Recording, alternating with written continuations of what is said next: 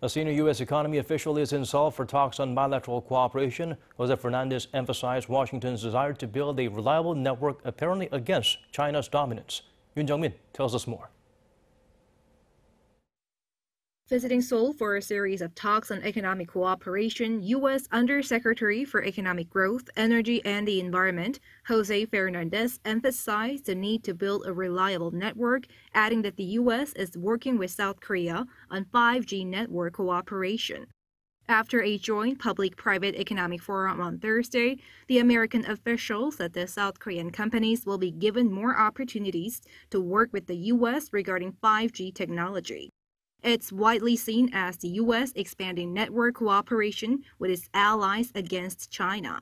In 2019, the U.S. put Chinese tech giant Huawei on its blacklist, citing security problems. At the forum, also discussed were bolstering bilateral cooperation on gender equality and the so-called STEM, meaning science, technology, engineering, and mathematics. While in Seoul, Fernandez on Thursday met with officials from the finance and trade ministries for talks on infrastructure and supply chain cooperation.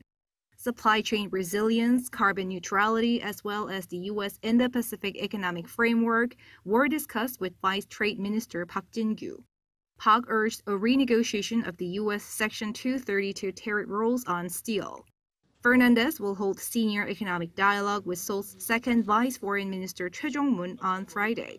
As a follow-up to the Moon-Biden summit in May, they will discuss cooperation on building supply chain resilience, science and technology, combating COVID-19 and the climate crisis. Yoon Jung-min, Arirang News.